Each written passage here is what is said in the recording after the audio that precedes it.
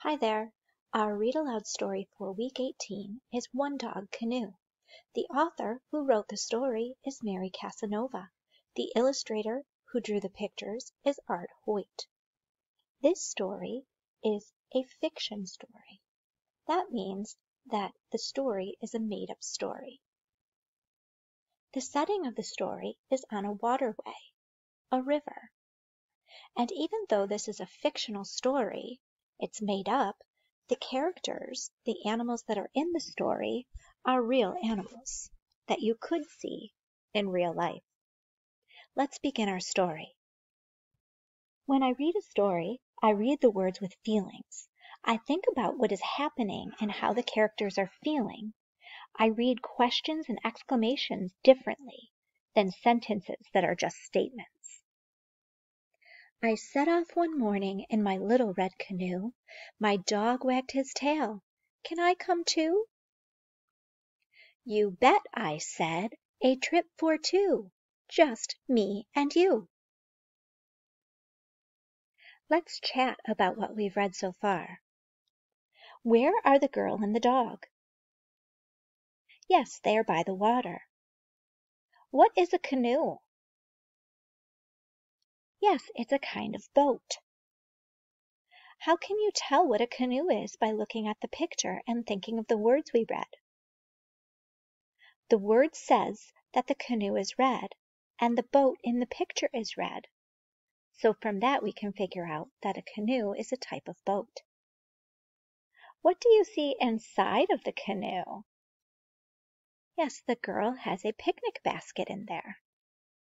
Let's continue reading. I dipped my paddle into ribbons of blue. Beaver stopped chewing. Can I come too? There's not much room. It's a one-dog canoe. But with a slap and a swim, Beaver scrambled in. I swished past ferns where dragonflies flew. Loon stretched her wings. Can I come too? I doubt you'll fit. It's a one beaver, one dog canoe. But with a woo-hoo flap, Loon landed on my lap. Silently we glided under silver webs of dew. Wolf peered from the pines. Can I come too? Maybe next time. It's a one loon, one beaver, one dog canoe. But like an arrow on the wind, Wolf bounded in. Still I paddled on in my little red canoe. Bear slid down a tree. Can I come too? We're pretty darn full. It's a one wolf, one loon, one beaver, one dog canoe. But with a grunt, thump, ka-wump, Bear dropped on his rump. I J-stroked and C-stroked. What else could I do? Moose lifted his head. Can I come too? You'll do us all in. It's a one bear, one wolf, one loon, one beaver, one dog canoe. But with a toss of his rack, Moose climbed in the back. We teetered and tottered. I glared at my crew. Frog hopped to a rock. Can I come too? Frog, can't you see? It's a one moose, one bear, one wolf, one loon, one beaver, one dog canoe. But with a leap, plop, swoosh, a bang, flop, we sputtered, splashed, swam, drip-dried on the sand. Sorry, Beaver said, we should have listened to you. Guess you were right. It is a one-dog canoe. I started to grin. It's okay, we had a good swim. Then together we bailed till my vessel was dry, and with a push and a swoosh glide, we waved good-bye. I set off that evening as the northern lights grew, just me and my pail in a one-dog canoe.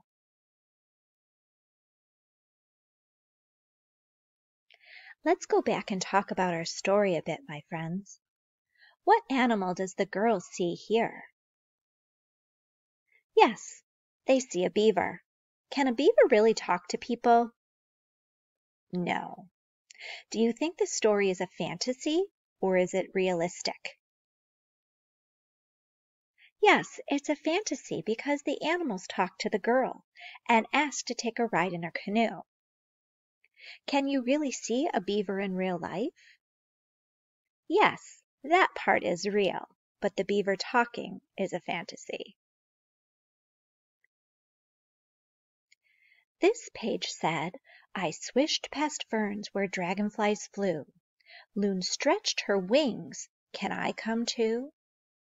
What type of animal is a loon? It's a type of bird. If I were just thinking about the words on the page, what gives me a clue to help me know that a loon is a bird? Yes, the author tells us that the loon stretched her wings. We can also use the picture to help us. This page says, I J-stroked and C-stroked. What else could I do? Moose lifted his head. Can I come too? When the girl says that she J-stroked and C-stroked, she's talking about how she paddles the canoe so it won't tip over after the bear had jumped in on the previous page. What do you think will happen now that the moose wants to jump in and join the canoe ride?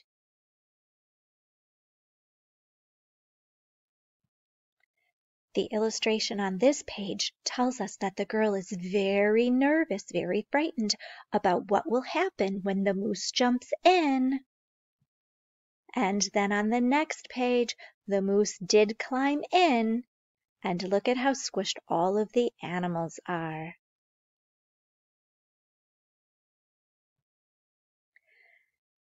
So far in this story, animals are coming one at a time and ask if they can ride in the canoe.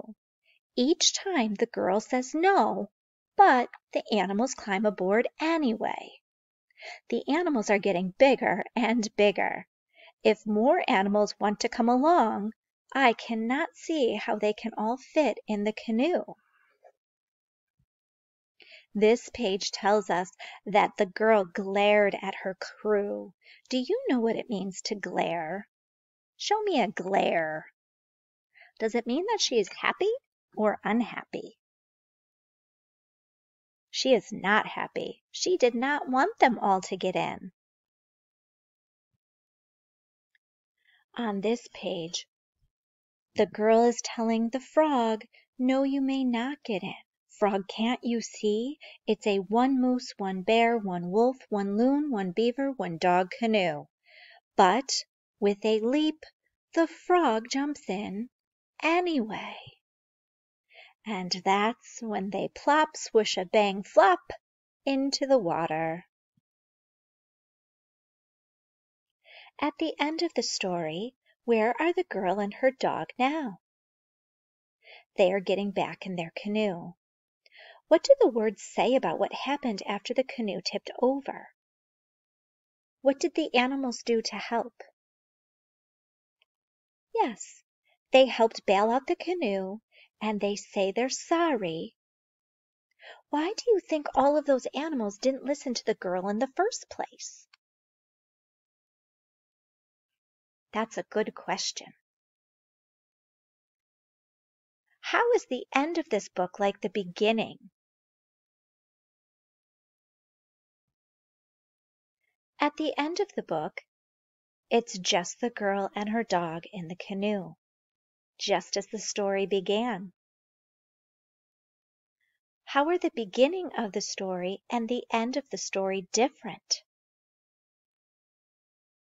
Yes, at the beginning of the story, it starts in the morning, and at the end, it ends later in the day. I hope you enjoyed this story, my friends.